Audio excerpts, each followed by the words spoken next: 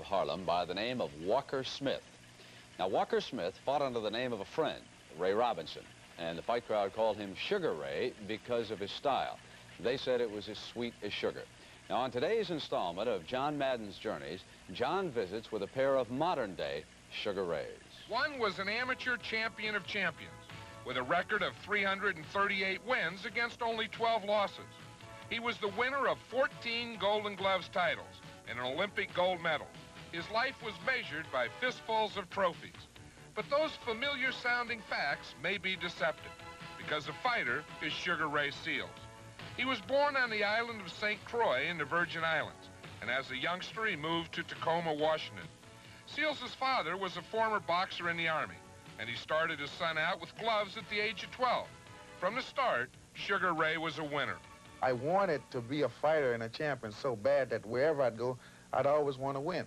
I'd always want to do my best, and my best was always winning.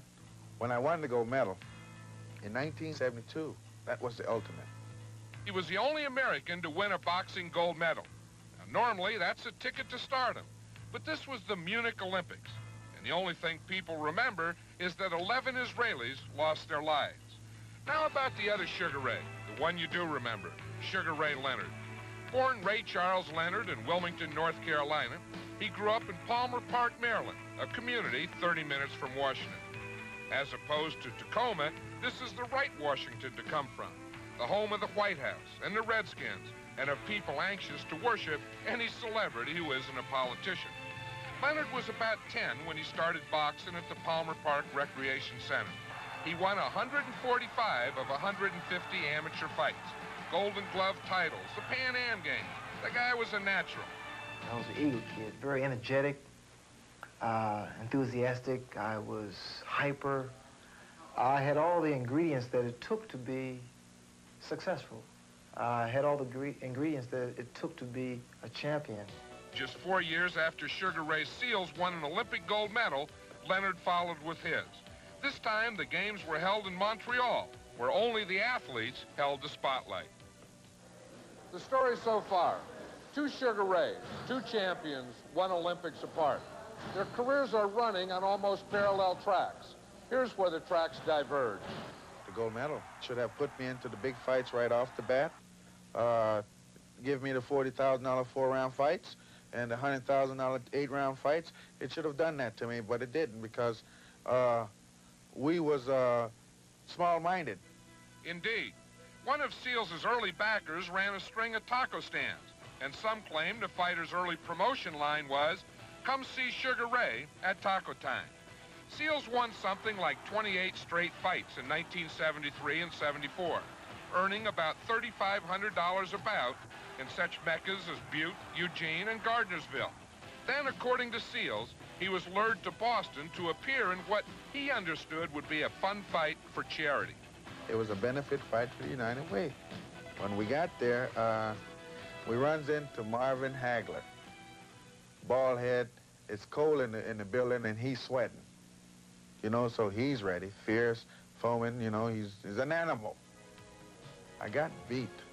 I lost a 10-round decision, and that was unbelievable. Oddly, while Seales couldn't wait to turn pro, the other Sugar Ray played the role of reluctant gladiator. After winning in Montreal, Leonard had declared his dream fulfilled. He said he was going to enroll in the University of Maryland, but he changed his mind. When I stated that my journey has ended, my dreams fulfilled, I was very sincere about that. But there are always financial difficulties, and we had those. And the only way I could alleviate some of them was to turn professional and make a few dollars. Ray is a turn-on young man. He's 20 years old. He actually turned pro because his family and his father needed the money. For beating Luis Vega on national TV, Sugar Ray Leonard received a reported $40,000. That's fantastic. A day for Sugar Ray. Now, that was more than 10 times Sugar Ray Seales' average purse. Good, huh? Wow, was that the check? No, that's just my dad. Sugar Ray Seales could only dream of fame and money comparable to Leonard's, but still it was his dream, and Seales shared it with anyone who would listen. Not only Sugar Ray knew it, the family knew it, the coma knew it. You know, I dreamed it, I slept it, I eat it, and I run it in the morning, and I saw myself as Sugar Ray Seals, the next middleweight champ of the world. But once again, the dream was knocked out by reality. In their third meeting, Marvin Hagler again proved to be too much for Sugar Ray, and he proved it fast. Hagler scoring with a right and a left, and Seals is down again. And that might be all for Sugar Ray Seals. 8 months later, Sugar Ray Leonard returned to Montreal, the scene of his earlier Olympic triumph. Now the popular professional champion would earn an estimated $10 million for his efforts against Roberto Duran. But the 15-round decision would mark his first and only loss as a pro. In November, Sugar Ray more than avenged himself, and Duran stopped the rematch saying, "No mas, no mas." Leonard was reportedly another $10 million richer. Meanwhile, in August 1980, between those two multi-million-dollar paydays, the other Sugar Ray took on a fighter named Jamie Thomas. Seals won the battle in 10 rounds, but he may have lost something far greater. During the fight, Seals caught a thumb and finished with an eye full of blood. He thumbed me in the eye, and I went 10 rounds. I won the fight, but I had a lot of blood in my right eye, torn retina and whatnot. I came back to the state of Washington, and I had it reattached. The surgery was delicate but successful. The doctors told Sugar Ray the retina was now attached, stronger than before, and Seals couldn't wait to test it. Working his way up the ladder again, Sugar Ray captured his only title, the North American Boxing Federation's Middleweight Championship. But then Seals noticed that his other eye, the left one, was giving him a foggy view of life. It was back to the operating room, more retinal surgery. But once again, Seals came out fighting. It was now 11 years since he had turned pro, yet the dream of a world title was stronger than ever. It kept looking good. I want to become the world champion as a professional, so I never gave up. Ladies and gentlemen, the winner is Sugar Ray Seals. Sugar Ray Seals wins by decision, so his hopes are high for a world title fight. Sugar Ray Leonard was only in his 5th year as a pro when he knocked out Thomas Hearns, making himself sole proprietor of the world welterweight title and drawing still another $10 million paycheck. But in that fight, or perhaps sometime before his scheduled fight against Roger Stafford, Sugar Ray experienced an eye problem. The diagnosis, a partially detached retina. When I was first diagnosed, I had surgery the following morning. I didn't wait. I didn't sit back and let someone say, well, you're okay, don't worry about it. No, no, no, no. I'm the man in the ring. I'm the man that's making things happen. So I'm the man who should check myself out. Far from the world of public pronouncements, Sugar Ray Seals made his private, painful decisions. His eyesight was failing, but he would fight on. He needed the money. Seals was declared fit and ready by boxing authorities in 6 states, including New York and California. Now, apparently the medical examiners couldn't see that Sugar Ray couldn't see, and later they said they had been misled. We specifically ask about whether a fighter has had an operation or has he been to a doctor in the last 5 years. And Seals says no. His denial was emphatic. He was in perfectly good health. He had never had surgery before. And in essence, I find out later that he totally falsified all of this information. I don't think that he went in that ring knowing he was blind.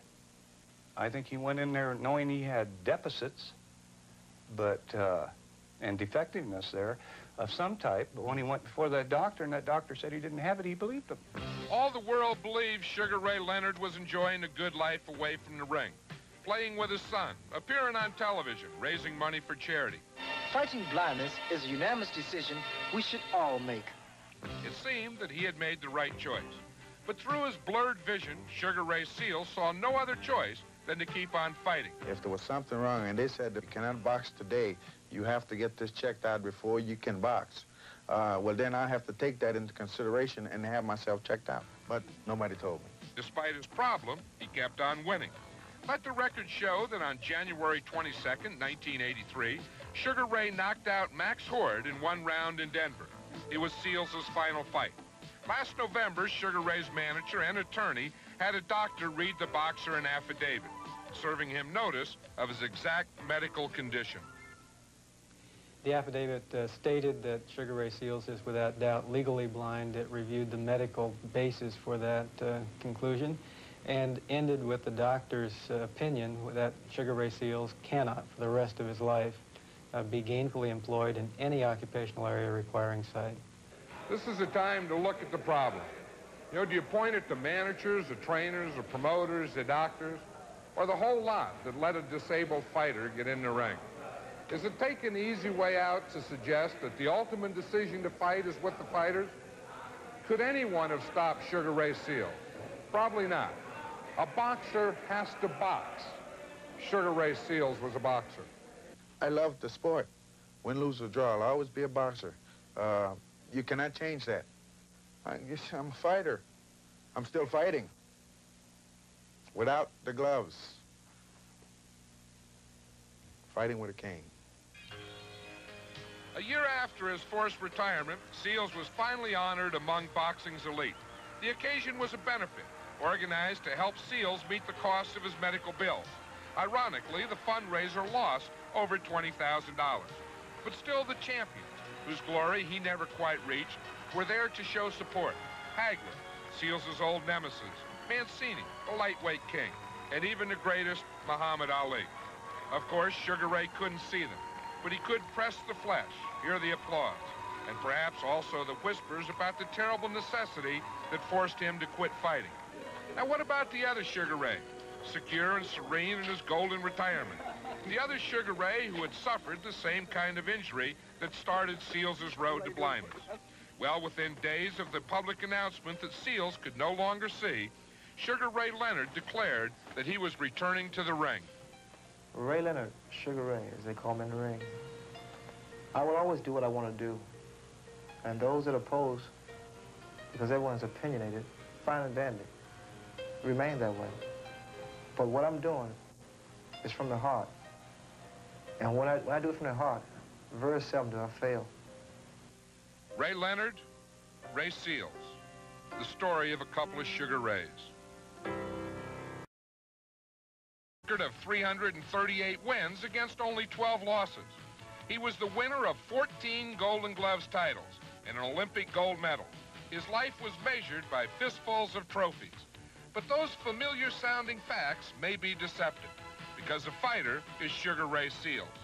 He was born on the island of St. Croix in the Virgin Islands, and as a youngster, he moved to Tacoma, Washington. Seals' father was a former boxer in the Army, and he started boxing at the Palmer Park Recreation Center. He won 145 of 150 amateur fights, Golden Glove titles, the Pan Am Games. The guy was a natural. I was an eagle kid, very energetic, enthusiastic. I was hyper. I had all the ingredients that it took to be successful. I had all the ingredients that it took to be a champion. Just 4 years after Sugar...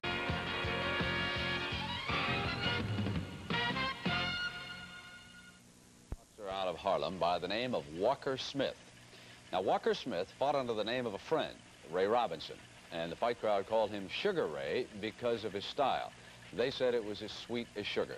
Now, on today's installment of John Madden's Journeys, John visits with a pair of modern-day Sugar Rays. One was an amateur champion of champions, with a record that 11 Israelis lost their lives. Now about the other Sugar Ray, the one you do remember, Sugar Ray Leonard. Born Ray Charles Leonard in Wilmington, North Carolina, he grew up in Palmer Park, Maryland, a community 30 minutes from Washington. As opposed to Tacoma, this is the right Washington to come from, the home of the White House and the Redskins, and of people anxious to worship any celebrity who isn't a politician. Leonard was about 10 when he started his son out with gloves at the age of 12. From the start, Sugar Ray was a winner. I wanted to be a fighter and a champion so bad that wherever I'd go, I'd always want to win. I'd always want to do my best, and my best was always winning. When I won the gold medal in 1972, that was the ultimate. He was the only American to win a boxing gold medal. Now, normally, that's a ticket to stardom. But this was the Munich Olympics, and the only thing people remember is